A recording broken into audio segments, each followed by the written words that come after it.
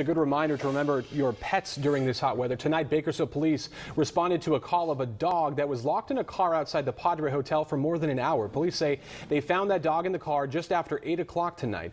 There were no windows rolled down, I should say. All the windows rolled up as the police there got to the scene, opened up a door there for that dog. Temperatures hovered around 100 degrees today. At that time, about 90s. Police say the owner of that car put the dog inside the car while his family was at the Padre.